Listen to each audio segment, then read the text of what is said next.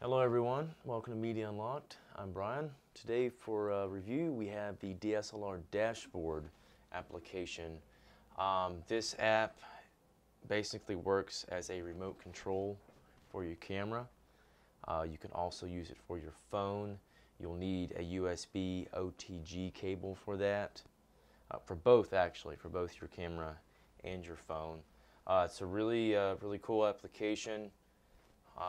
Pretty much it goes from your camera to your dashboard. All your functions are there. Your ISO, aperture, white balance, everything else is on there. It's just really nice. There's multiple ways that you can use it. And it's just good for having a just sort of a separate monitor, like if your camera's on a tripod or something and you need to step away and maybe rearrange something in your shot without having to go back and forth from your camera to your shot. And you can basically use it while you're rearranging everything, so that way you know everything's in frame. Anyway, let's take the next step here, and we'll show you how to set everything up and give you a little close-up as to how it looks. We are using the DSLR dashboard with a Nexus tablet.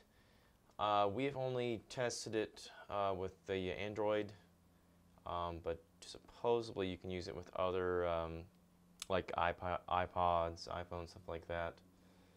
But to get started with it, you want to connect your OTG USB adapter into the tablet. From there, just your basic USB cable into there, and then to your camera. Now you're going to want to make sure that your camera is turned off, otherwise you'll just get a blank screen whenever you engage the dashboard. So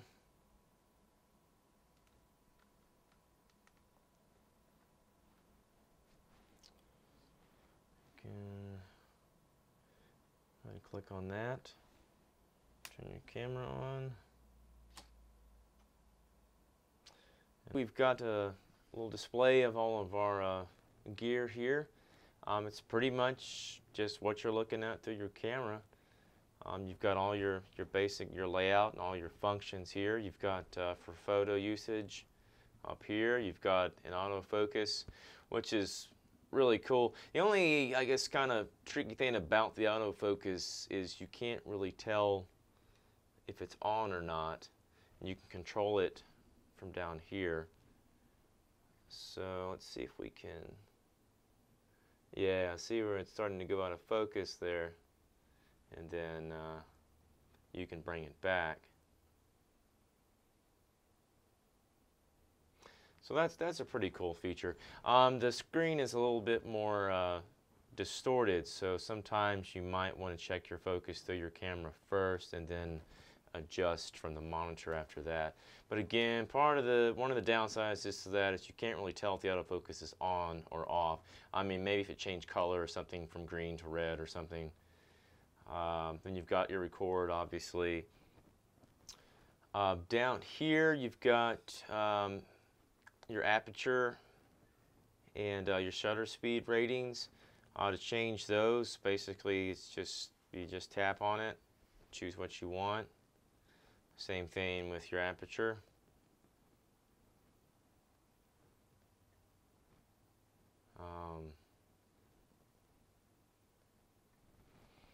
So pretty cool there. Over on this side, we've got your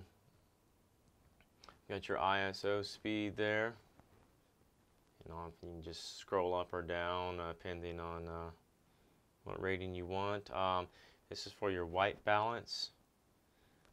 So you can also do a custom white balance if you choose, but I've yet to really mess with that.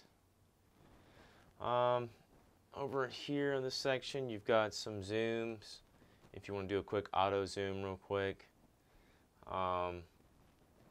This gives you live view settings, filters, you know, for grayscale or Sophia, stuff like that. This is a little something that we still need to work around with. It's also something you really want to do in post, but if you were just messing around with it, these functions do not seem to transfer through the camera, so I don't even really mess with those. Up here you've got some reviews. This is also, you know, just some checkmark stuff that you can go over. Don't really use it a whole lot. And you've got your viewfinder or your preview options here. You've got your option for RAW photos, JPEGs, then just straight camera, and you just back out all of it. You also have the time-lapse feature up here, which we haven't really messed around with a whole lot. You can also take it to more full screen. If you want to do that, you can also set your ratings also down there as well. And just back out again. So you just hit that again. You give it a nice quick test there, and you can take you a photo. The only annoying part of that is after you take a picture, it does not go back, so you have to go back up to your preview to get your stream back on. Maybe a way around that, just haven't tinkered around with it enough. But it's a minor gripe. With the record feature, you know, there's no issues there. You just get her going and tap it back off, and it stays online that way. So again, you know, once you take a photo, it blacks out. And again, so you can't do that because then it just takes you right back out again. So it's a couple of and I'm totally screwing it up. No, or you can do that. But that's kind of a gripe there. I don't really like that it does that. It should take you right back into your live mode there. But again, maybe there's something else that we haven't figured out yet that will do that. Otherwise, it's a pretty cool addition to your arsenal. You also, again, can use it with your phone or iPad. It's not just Android exclusive. It'd be really cool with your phone, because that way you could go hands-free, because as of right now we're connected to the Nexus tablet to the camera, and there's not a lot of leeway. But it'd be really neat with a phone, because that way you can just walk around hands-free, say if you're on a photo shoot or something. And it'd be even nice, you know, if you've got a cameraman and you know, he's doing your settings, but maybe you wanted it to look a little bit different, you could go in yourself and change your shutter speeds or something if you didn't like the way the camera was set up, or how your cameraman was setting it up himself. But yeah, having a wireless way of doing it is really nice. Other than that, there's a lot of other bells and whistles here that we still need to tinker around with. But for the most part, it looks like something that we'll be utilizing quite frequently. I'd also like to mention that there's a little bit of a lag with the dashboard, the monitor, and everything. If you're jerking it around a whole lot, there's maybe about a 2.5–3 second lag time. Not really a major issue, but if you slow yourself down a little bit, it helps work that out. Again, not kind of a minor gripe.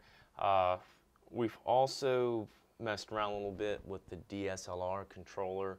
It's pretty much the same thing, except the DSLR controller will cost you, I think it's around, say, $9.99, whereas the dashboard is a free app. Pretty much the same functionalities. So having messed around with it, I mean, I would go with the dashboard in the end. It seems to me, it seems like it has a couple of more options. It pretty much still functions the same way. But and again, it's free, so I mean, you really don't have anything to lose with downloading the app. I also had mentioned earlier that you can use it wirelessly, which would seem to be a really, really useful way of using the application. That's something I would like to try personally in the future. You will have to have an adapter for that, depending on what camera you use, Canon, Nikon, whatever. You can find those online. We'll include that in the description bar if you want to do a little research on that. But that seems like that would just be really cool, depending on the situation that you were in. If you were in some tight spots or something and you needed to set your camera off to the side, and or your cameraman wasn't able to monitor the camera itself while it was recording or taking pictures, one of the two. That would just be really, really handy way of using the application. We will also include in the description a write-up of the application if you'd like to do a little bit more reading on it, get a little bit more insight to the app itself.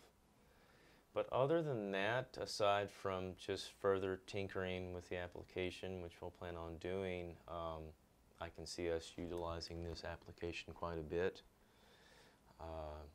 So other than that, check us out on Facebook under David D Images. We're also on Twitter at Media Unlocked and online at MediaUnlocked.net. Hope you guys have enjoyed this review, and if you check out the write-up, I hope that gives you a little bit more insight as well. Otherwise, we'll catch you guys next time. Later.